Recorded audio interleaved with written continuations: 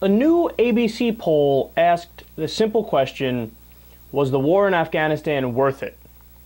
Now, this is really interesting because if you guys remember back to the 2008 election, or just the time span of 2004 to 2009-ish, roughly, maybe 2010, the common wisdom among Democrats and Republicans was that, okay, Republicans were in favor of both wars, Iraq and Afghanistan.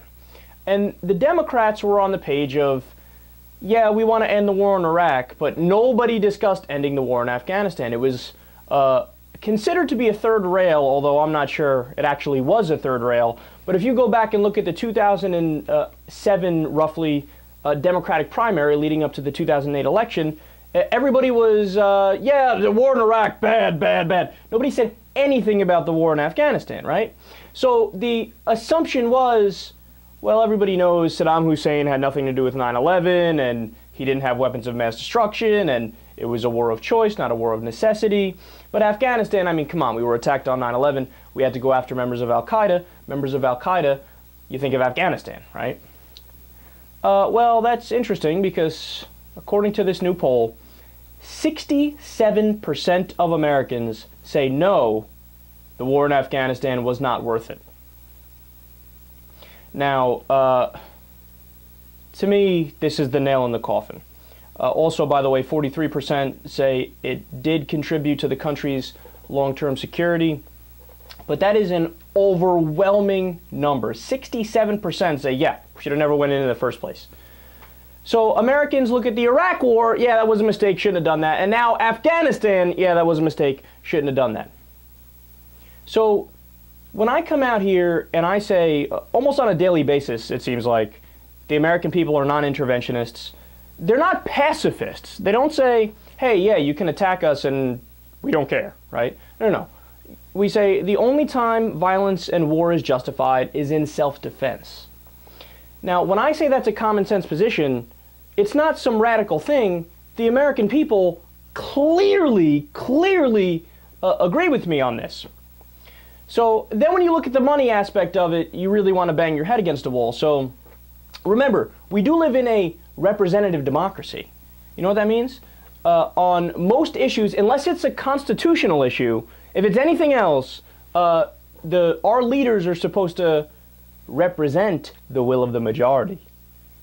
I know, it's a radical idea. And if they did that, we would have pulled out of Afghanistan like this, or we would have never been in there in the first place. And by the way, don't give me, oh, it's soft on terror, because everybody's in favor of intelligence gathering and using SEAL Team 6, for example, to get something done with precision. And when you look at the numbers, there's only 50 to 100 Al-Qaeda operatives in Afghanistan, according to our own CIA. So what are we doing there? We just had 68,000 troops there. 68,000 to fight 50 dudes? What are you, nuts? But then, when you look at the money aspect, we're spending $6.7 billion a month. Here's a good question. What else could that have been used for? Well, among many other things, according to hunger nonprofit Feeding America, $1 can provide 7 low-cost meals to hungry Americans. So the money we spent each month in Afghanistan could provide 46.9 billion meals. Pretty much enough to feed every of America's 49 million food insecure citizens for an entire year. Gee, you think that money would have been better spent in that regard? Look, the American people are tired of the American empire. We don't want it. We don't want it. We have 900 military bases around the world in 130 countries.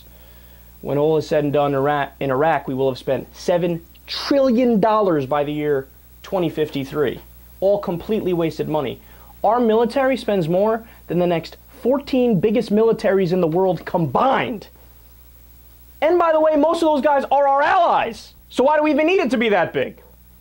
No. See, it's the old saying. A lot of people think it's a cliche, but it's true. It's the military-industrial complex. There's a small number of people who get very rich from perpetuating war and building more tanks and building more body armor and armament. And as a result, they lobby the politicians give them more contracts, we keep cranking out all of this war material, And then what are you going to do? Let it sit there? No, apparently you got to police the world and keep the business cycle going. It's horribly nefarious, and it needs to stop immediately.